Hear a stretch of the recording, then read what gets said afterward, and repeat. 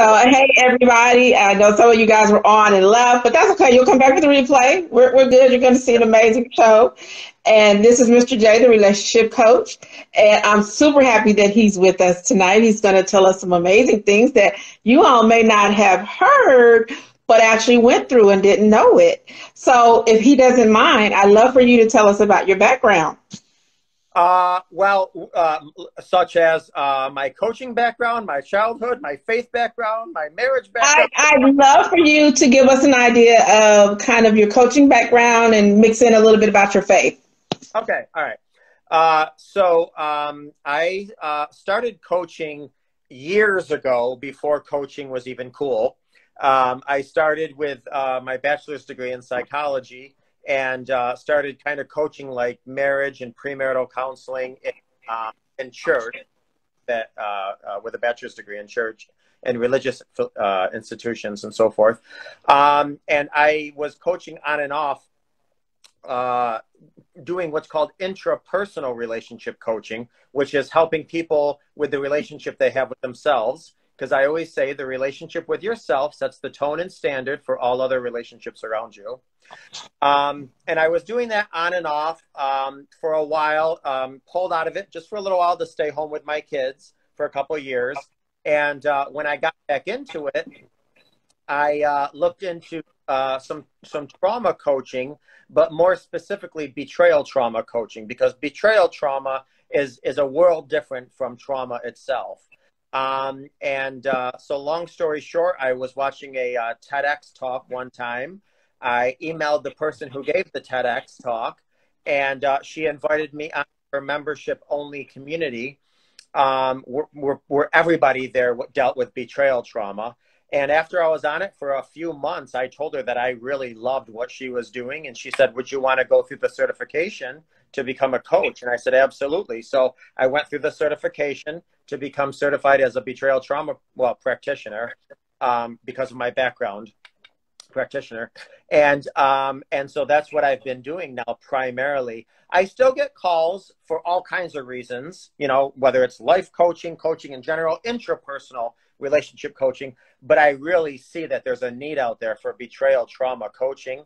And that's kind of specifically what I do now. Okay, I think that's amazing, and everybody's been kind of shooting me messages. What are you talking about, Eleanor? What?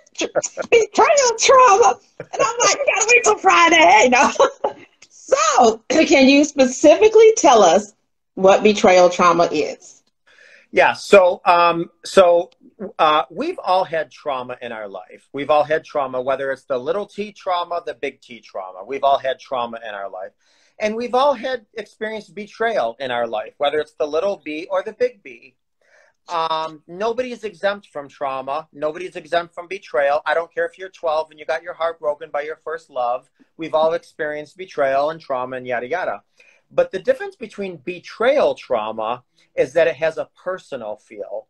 You know, if you lose a loved one, it's traumatic. It's profoundly traumatic.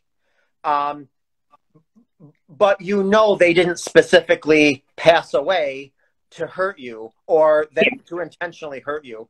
When somebody betrays you, there's a feeling of intentionality. And you just feel like, well, you knew when you were going to do this, it was going to hurt me. That's a betrayal.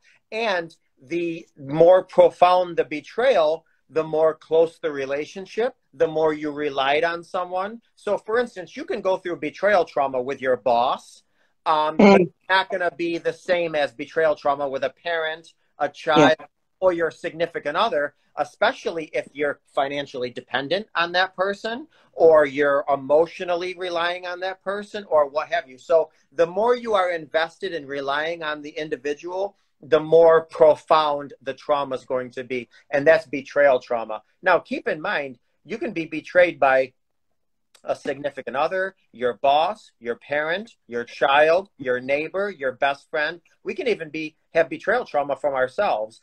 How many times, you know, do you hear from people, you know, I ate right and I did yoga and I did meditation and I ran every day and I did my, you know, my smoothies and yada, yada. And I still wound up with breast cancer. you know, it feels like a betrayal to themselves, or you know, or maybe their creator or the universe betrayed them. So betrayal trauma can come in any form, but again, it's on the spectrum depending on who it is, the amount of time you have with that person, how reliant upon, and it adds so much complexity.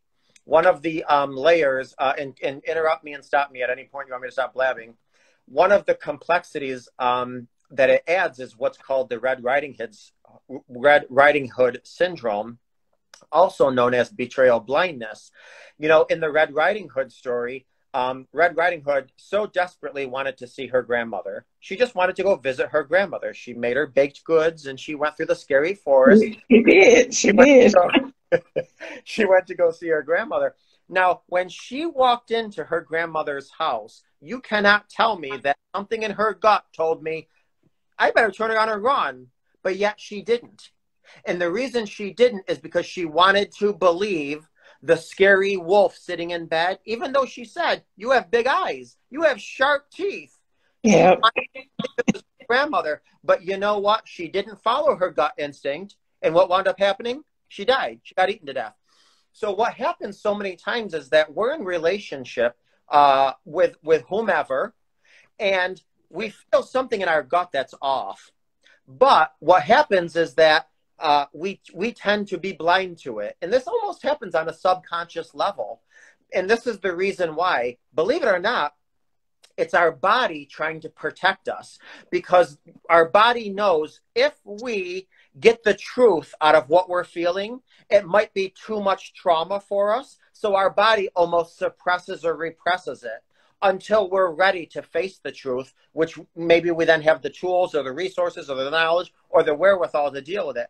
But what happens is after actually, you know, we see the light or the truth comes out, or we find those secret numbers under the mattress or see the phone calls or the phone bills, then what happens is we're not only devastated by the other person, we're also devastated by ourselves because we traumatized ourselves by not following our gut instinct. You know, go ahead. Oh, I don't mean to interrupt you. No. I was just having this conversation with someone about how they were feeling, and they were saying that they didn't feel good and their head was hurting and just all these little ailments. And I finally kind of, after they got it out, I stopped them and I said, you're trying to do the same stuff over and over again, and then you're wondering why you feel the way you feel. Your body's trying to tell you what steps you're taking in your life aren't working. So you're getting headaches. You're having, you know, panic attacks. You can't figure out what decision to make because your body's trying to tell you you're making the same old wrong decisions. And so that I want people to think about what you're saying, because it does take us to be ready to accept the trauma that comes with what's going to go with the betrayal. But also we need to see the signs when they're there, when we're not feeling well, when we are resistant to something. We know there's a reason and we choose to ignore that. So is that part of betrayal blindness? That is complete betrayal blindness, is that we are so desperately trying to hold on to what we want that we stay blind to what is real. But you know, sometimes I'm talking to people and I just want to sing that song from The Color Purple. God is trying to tell you something, or maybe God is, you know. But again, depending on the situation you're in, maybe you're so financially reliant on someone that you choose to. I mean, I've talked to people who, you know, one of their parents were, you know, not to get graphic, but down their pants. And another parent walked in the room, saw it, turned around and walked out and shut the door. They did not want to deal with that, you know. If depending on your childhood, your attachment style, your situation, your circumstances, sometimes you just completely are closed off to that reality of any possibility. And that is betrayal blindness. And then that makes your healing journey that much more difficult, because not only are you getting over the betrayal of the person who hurt you, you're also going through the hopelessness, the despair, and the disappointment that you didn't trust your intuition. You didn't tap into your gut. You didn't listen to yourself. But as go ahead.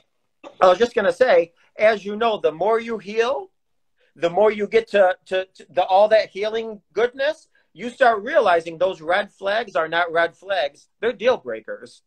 Yeah.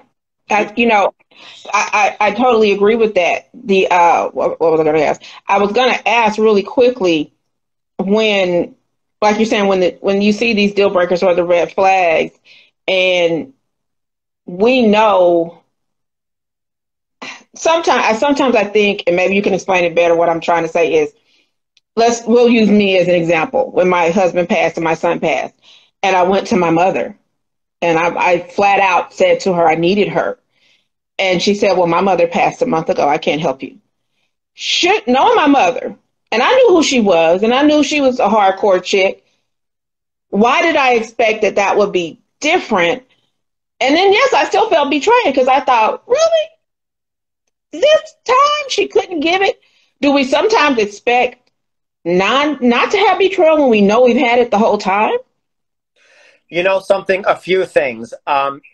We do have a self-fulfilling prophecy sometimes, or what some people would call self-sabotaging, or what some people would call confirmation bias, where subconsciously it's like, you know what, my mother is probably going to do this, but let me just see if she's going to do it. And so, yep. So that's a possibility. Another possibility is our hope. I mean, my gosh, people have so much hope. So when you're in a time of despair, we have so much hope. Like, you know what? I'm hoping this time's going to be different. I'm going to go to them and I'm hoping this time's going to be different. Another thing too, though, as you know, sometimes your brain is hijacked. Your brain is hijacked. Your brain is hijacked when you're on both sides of the fence. Whether you're an addict who's doing some betraying, your brain gets hijacked. Whether you're betrayed, your brain is hijacked. And there might have been a part of you that maybe, you know, your frontal cortex, that part that's logical, maybe a part of that was hijacked temporarily when you went to your mother. So I think it was a million different explanations for why we went to our mother. And you know something? Maybe there was a part of you that reverted back to your childhood, that little girl that needed her mother, and you wanted to prove to yourself, would my mother, when push came to shove, would she be there? Would my mother be there for that little girl that she wasn't when I was younger? And unfortunately, she proved that she couldn't be. Yeah. And I want people to know, sorry, I don't have anything against that. I think everything you just said is what I knew, all those different layers within. But my mind, I do think it was little, because had I not been in that crisis, so to speak, of losing my family, I don't think Eleanor, who's in her normal right mind, would have even went, because Eleanor knows Mary's not going to do anything. She loves me, but she's not going to do anything. So that, I do believe my mind was kind of like, you got to get some help from somebody. And everybody kept talking about their moms, and their moms would help them. And I thought, just this once, she's going to come through. And that didn't happen. So what I want to throw in real quick, what do you consider crucial to understanding when someone has had their trauma betrayed? Okay, let me just say first and foremost, and I'm going to just use what you just said. Be very careful who you share your experience with. Because I'm going to tell you something. I don't care if you're going through devastating betrayal trauma or you just won the lottery. The first thing you want to do is get on the phone with your friends. Oh my God, I just found a prostitute's number in my phone. Or, oh my gosh, girl, I just won $1 million. The first thing we want to do is, you know, instead of going to the throne, we like to pick up the phone, and that's where our problems come in.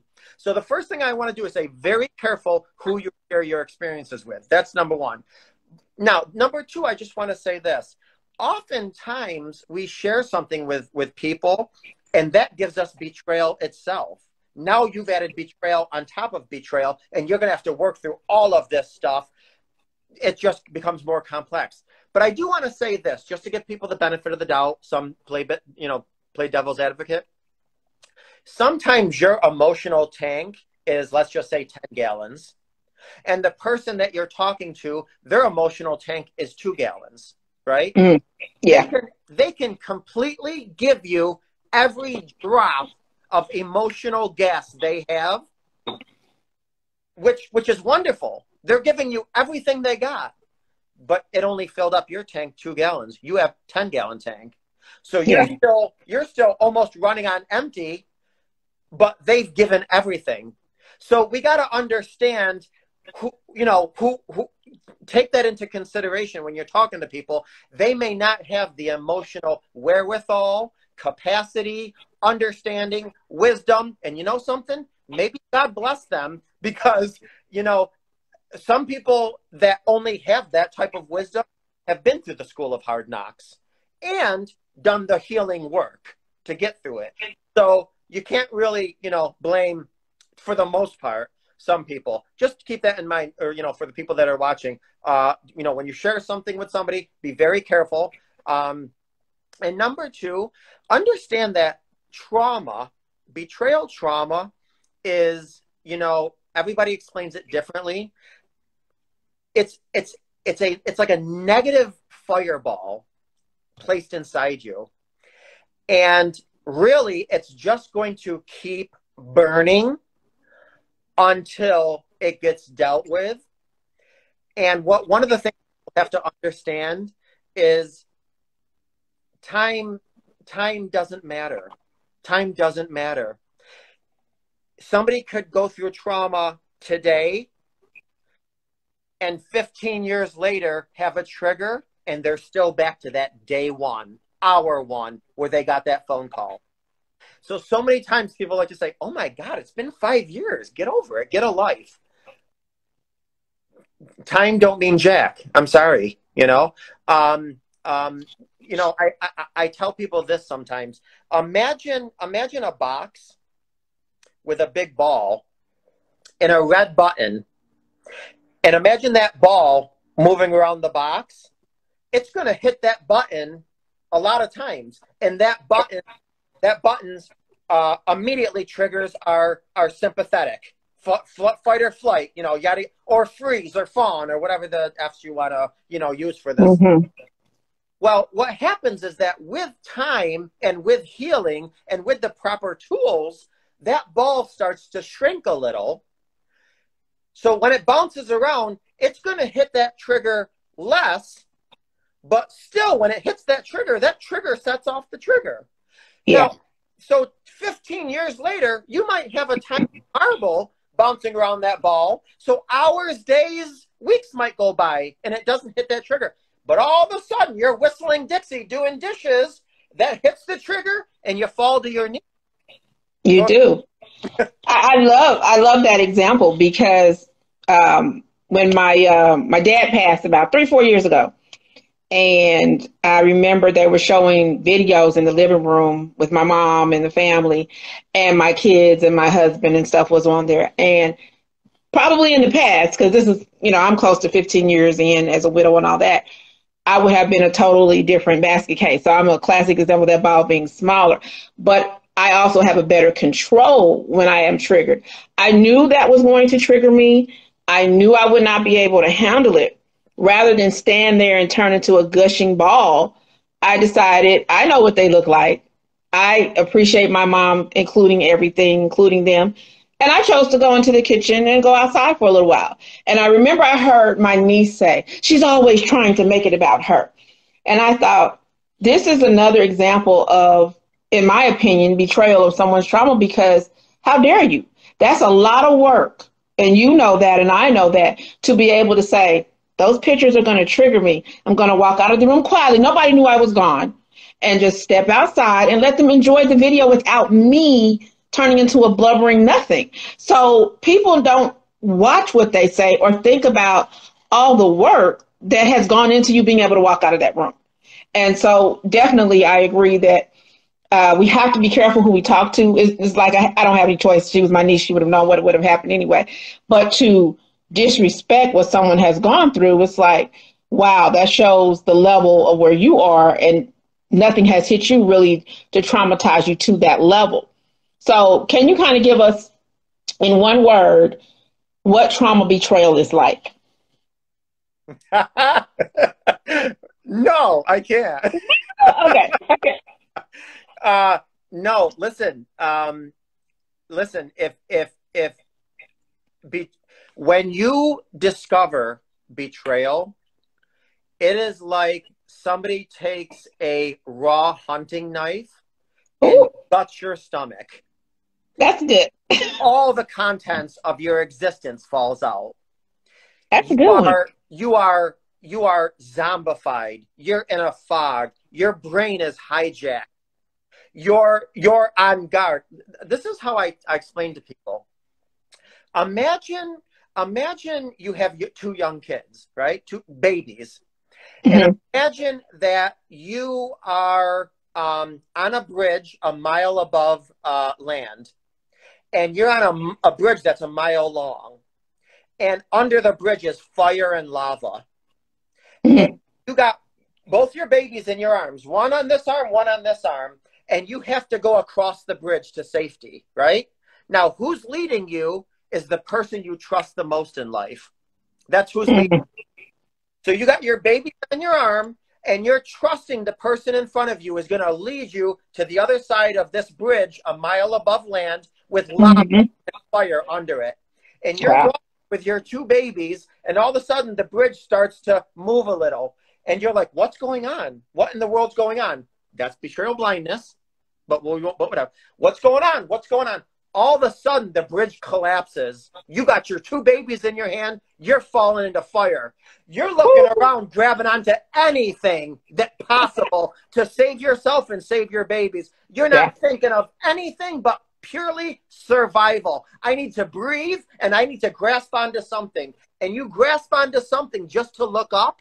And the person that you were following, that you trusted the most, has a hammer in their hand. They were the one that destroyed the bridge. You are Wow. all screwed up. That's the beginning of betrayal trauma. I love that. That is an amazing visual because it's so beyond what people can understand.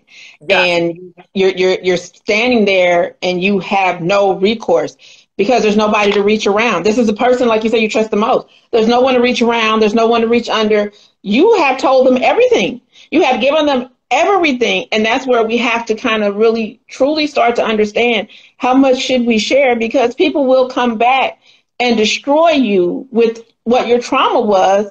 Like you have any, you don't have control of how the trauma happened, but they'll come back and destroy you with your very own trauma. So, hey guys that are on here, I'm not ignoring you guys. How are you guys doing?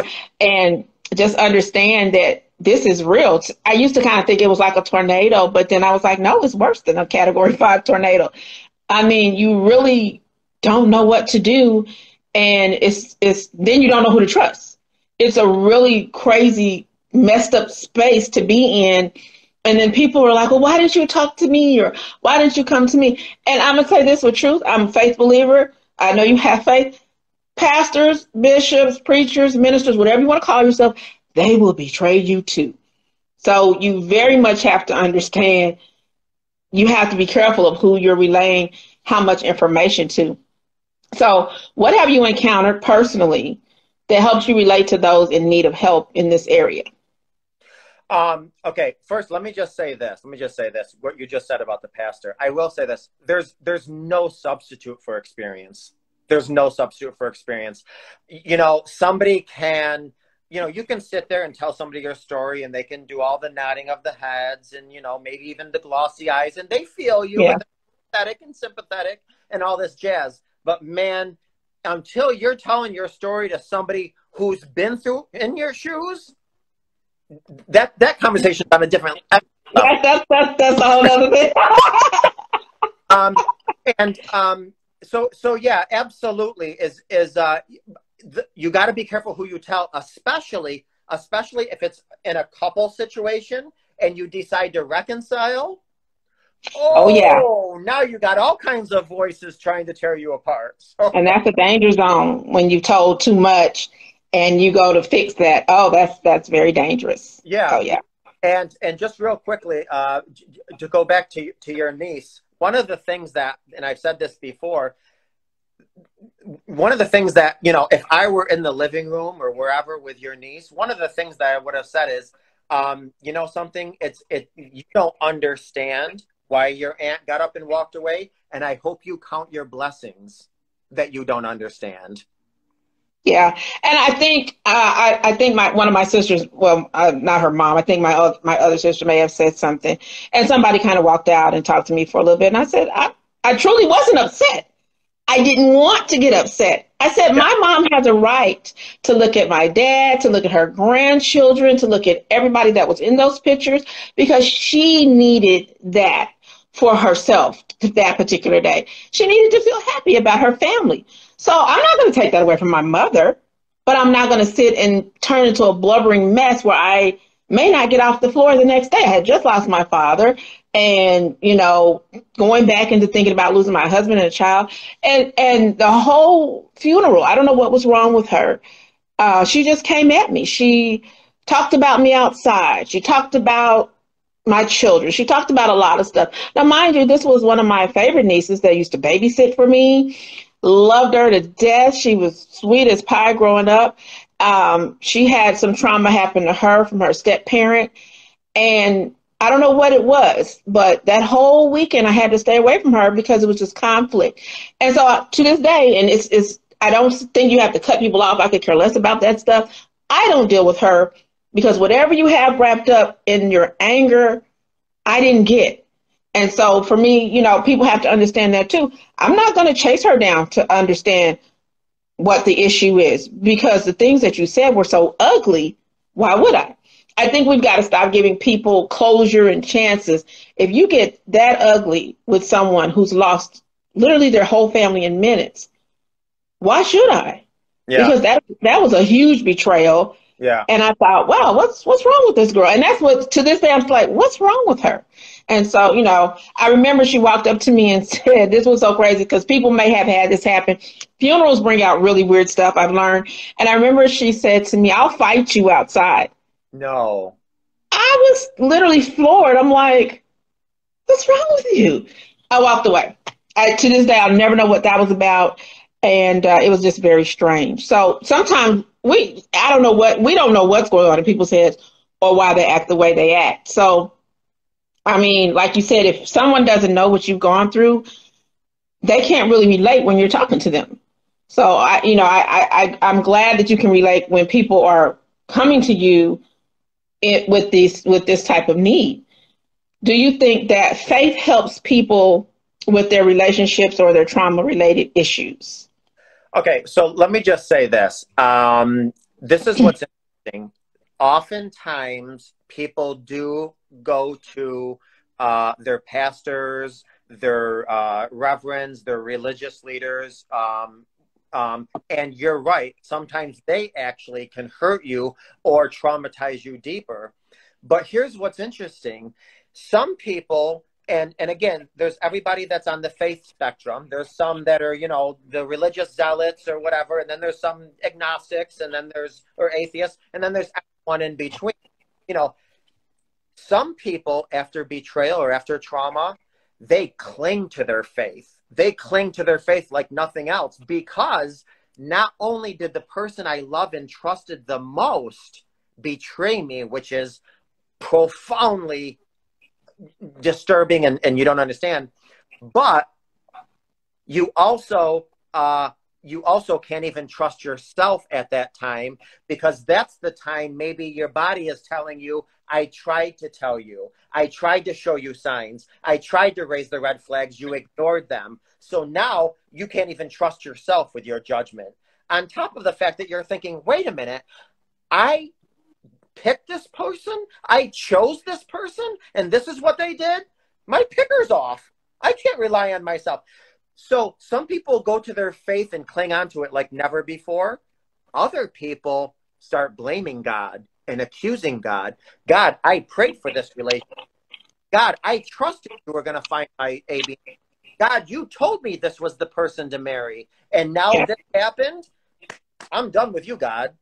So really, it could go either way, and you got to be very careful. First of all, I don't talk to people on a faith level unless they come to me on a faith level. I agree. Yeah. Now that doesn't mean that when people come to me, I don't sprinkle a little bit of, faith here and there or spirituality or whatever. Yeah. Oh, yeah. But I just salt the seed. I just use it for seasoning. That's it. Because that can put somebody off. Yeah, and people don't get that. It's like you should be Christian based or faith based or whatever. It's not. This has nothing to do with money, and I'm sure you agree. This has to do with you're missing out on helping whoever needs help. To me, it's like if someone really needs help, and all I have plastered all over is that I'm faith based, and I know, and they feel like, oh, her program or her coaching can help me, then they're like, well, I guess I'll go to somebody else. And then they don't really get the help that they need. To me, I think about that. That's devastating because it's like, you should be able to help whoever you can help. If, like you said, they come to me with the faith piece, we're on it. Yeah. And that's great. And I sprinkle it in as well, but I don't think I have to literally say this is all that I do. So people have to understand that, like you said, it can go either way. I was mad at God for a long time. I was like at the OK Corral with God. It was like, you know what? We gonna meet up at dawn. I mean, I was just so mad. And so it took me some years to get away from that thought process that, why did you do this? So what are 3 things that you feel can help someone who's experienced this type of trauma? Okay, well, that's a very, very good question. And it's a loaded question because, first of all, I would want to know where on the spectrum this person is. Is this person still in the bear hugging the toilet vomiting stage, which is I just found out? Or is this person 25 years out and something's holding them back from being completely authentic and happy? But one of the things that I would say is, number one, is do what you can to truly, truly get to know yourself. Get to know yourself because, you know, I tell everybody this all the time. You're a different person today than you were 5 years ago. You're going to be a different person 5 years from now than you are today. We're not necessarily human beings. We're human evolvements. We're changing. We're growing. So get to know that new person, you know, who you are. That's number one. Number two, one of the things that, especially with betrayal trauma, so many times somebody has a current new trauma, but really 90% of it is the effects of the original trauma. So one of the things that I do is go back to your original trauma and let's try to deal with that original trauma, because so many times just through association, we add on so much more suffering onto our current trauma because we associate it with our unhealed trauma from our past, especially for those of us who came from a non-secure attachment from a child, whether you have a, and I, go too much into this, but a non-secure attachment, a fearful avoidant attachment, or let's just say the trauma also completely pulverizes your love language. I mean, there's just so many things to get to know about yourself to help your healing journey. So one of the things I tell people to do is write your younger self a letter. Just write your younger self a letter and be very real and raw and honest. Go to a time when you were younger where something happened, because we all had things happen in our childhood. Go to a time in your childhood and write yourself a letter and tell yourself, you know what?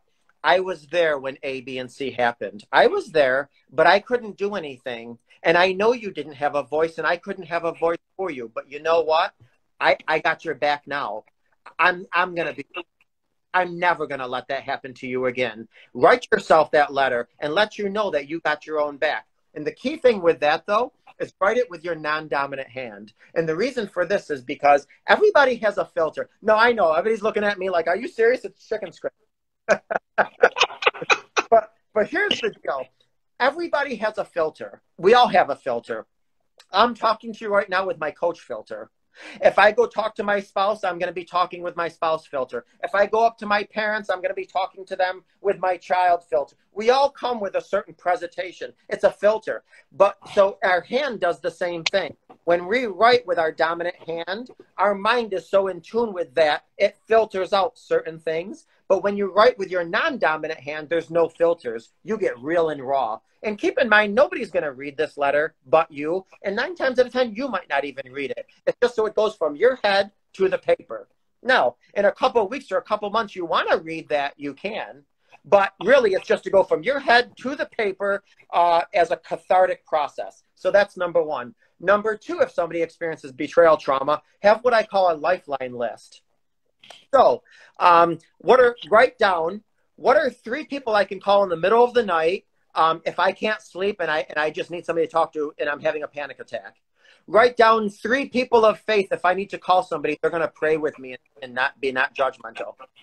Name 3 people that I can call at a moment's notice that will come and babysit my kids so I can go get in my car and punch my steering wheel and scream at the top of my lungs. Name 3 people, name 3 restaurants that have DoorDash that'll deliver, because on those days where I'm in bed in the fetal position and I can't make dinner for my kids, I got to pick up the phone and have DoorDash come or whatever, people. So have a lifeline list, because what happens is that when we get triggered, our mind is hijacked.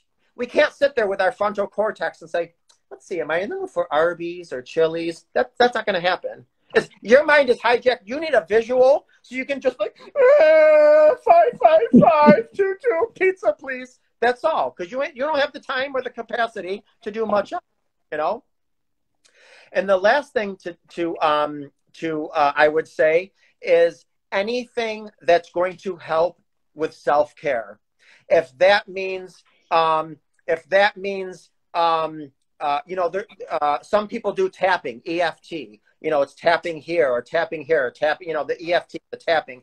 Some people find a gratitude journal helpful, because when we go through betrayal trauma, we feel like we are hopeless. We are in a state of helplessness, a state of despair. We're not thinking of gratitude. Oh, thank you, Lord, for the beautiful flowers around my house. Nobody's thinking about that. But you got to force yourself to write down on paper, you know what? I'm breathing today. The sun came up. My brother called me to ask me how I am. Those were things I'm thankful for. So have a gratitude journal. Or the other things, some people need help breathing to prevent panic attacks. So I always say there's, so many breathing techniques. There's a million of them. But some people, breathe in slowly through your nose while you're tracing your finger very slowly, and then breathe out while you're going down, and just do it. It takes about 15 seconds. Breathe in like you're smelling hot pizza. Blow out like you're blowing it out. Breathe in that beautiful chocolate chip cookie you just made in the oven. Blow it out, cool it down so you can shove it in your mouth and eat your fingers away. So there's so many things to do, but those are 3 things that, I would say you could start with. I think those are amazing. I remember I was talking to, it was actually a business coach, and she said, you need to do more. You need to do 3 minutes out loud every day about gratitude. And I'm like, I'm thankful. You don't tell me what to do. And she said, no, you're thinking I'm talking about, oh, I'm grateful, I'm speaking. Oh, you're grateful for your coach. She said, heck no. She said, I don't say that. And I'm like, well, what are you talking about then? She said, you get down and get dirty. She said, be thankful you have electricity, because there's so many people without it. She said, be thankful you have a refrigerator, because there are people that have to bury their food in the ground. And when she got done with the list, I was floored. And so though that woke me up, that I was not grateful for things that I don't think about. And that's what she was trying to show me.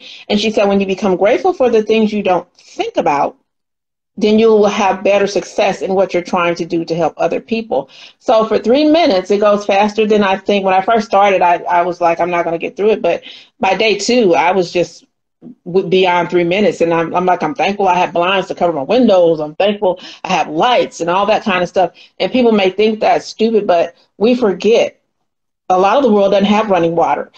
We forget that we can lay in the bed and fall asleep to Netflix at night, and they may have never even heard or seen it. So she wasn't trying to say that westernized problems are less than. She was saying, learn to be grateful that you don't have the other problems. And so that's when I woke up. I'm like, yeah, I really am grateful that I don't have to deal with that. It's sad that other people do, but I better start being grateful that I'm not in those situations. So I think everything that you were just saying is amazing, and you got to put forth the effort. And I want to tell people I'm about, I don't really count. So I'm going to say I'm 16, 17 years in as losing my husband and son. If I wanted to really count, I could. For those that want a specific date, 2006, there you go. I don't count it. Even though I was existing, I wasn't existing. Yes. Even though I wasn't still holding on to the toilet bowl, barfing my guts out, I would only last so long before I'd be in the car listening to a Beyonce and crying my eyes out or screaming to Beyonce because that she was making me feel whole and strong that day. Or I'd be okay for a while and then just without even realizing it, I just wasn't there. And what I mean by not there, you're just not there. You're there, but you're not there. Yeah. So if you guys think you're walking around and you're not dealing with the trauma and you're not dealing with the betrayal that comes with it, because we all have a betrayal level that comes with our trauma, you're wrong. And so when I finally started tackling it, I was a lot farther behind than I thought. I thought I'm working. I took care of my other kid. We're okay. And it was a lot that I was just flat out doing wrong for myself and for my child. So I hope people that are watching, and hey guys, I see some more people have joined, understand that this trauma exists and it's very real. If you need that type of help, please call or get on Mr. J's page and get some help with that. I think having somebody help you dig it out is probably better than you trying to do it alone, because I don't know if Mr. J will agree. If you try to do this alone, you may end up in the hospital. It's go ahead. Yeah. Listen, it's just, if you break your leg, are you going to perform your own surgery? I mean, so when your soul is broken, it's probably not the wisest thing. Now, that's not to say if you have extreme faith and you trust God and, absolutely. But I'll tell you, one of the things that I had to tell myself at one point, I had to ask myself, Jay, do you love yourself? And I had to really think about that because everybody likes to put on the face, oh, I am all that I am. Of course I love myself. Yeah. Let's get real and raw, okay? Because here's the deal. If you're going to love yourself, then you can't hate all the things that made you who you are. People have been through some crap. And I'm not saying to love that crap at all, but you can't continually hate what made you who you are if you love yourself. Yeah. And so I really had to say, you know what? Okay, I don't like what happened to me, but I appreciate the lessons. I don't like what happened to me, and I don't love what happened to me, but I love myself. And this is what I'm saying is that, certainly people can, there's books out there to do some self-healing, and there's faith, there's this stuff, but there's, the old saying, you can put 90% of energy into something and get only 10%, received productivity. Or if you have the proper tools and resources, you can put 10% of energy into something and get 90% of a return. So it just makes sense to go to somebody who, has the tools so that you can get the, most out of your percentage to deal with. But betrayal trauma is no joke. It is life-changing. It is absolutely life-changing. You are never the same. But if you heal properly, you can become a person who is 2.0, and that 2.0 person could be so much better than the person before your trauma. I think that's great. And we're going to start to wrap up. I think everything you taught us today has been amazing. Betrayal trauma, betrayal blindness. A lot of times we just don't want to see what's in front of us, even though we may spend years like I did before I finally got the help I needed. And I want people to understand I had faith and I went and got help. I'm sorry, y'all. You can only pray away so much. The reason we have what we have is because God gave us people that have the ability to counsel and help us. So for me, I went to groups. I went to a counselor. I went to my church faith group as well about grief and dealing with things I hadn't been dealing with. And so you have to find those little tribes to get yourself back together. It may not be just one person that can do it. If one person does it, I'm all for it. But you may have to find more than one source. So as we wrap up, do you have anything you'd like to share with our audience? Listen, I can talk until next Tuesday and not take a breath, but I'll just say this. In the history of mankind, womankind, humankind, Nobody has ever died from a snake bite. Nobody has ever died from a snake bite.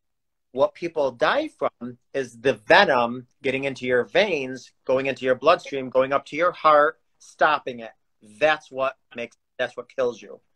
So people like snakes are going to pain. They're going to give us pain. You cannot live this life without getting pain from people. However, it is our job to prevent that person's pain from being like venom and into our system and reaching our heart. They might have given us our pain. We're responsible for our suffering. So put yourself first and talk to somebody or do what you got to do to prevent that venom from going to your heart and completely killing you. And I'm telling you something, there's people 30 years out of trauma that are having physical manifestations of ailments that just because that negative fireball that was, inside of them just never was dealt with. It will come out in one way or another.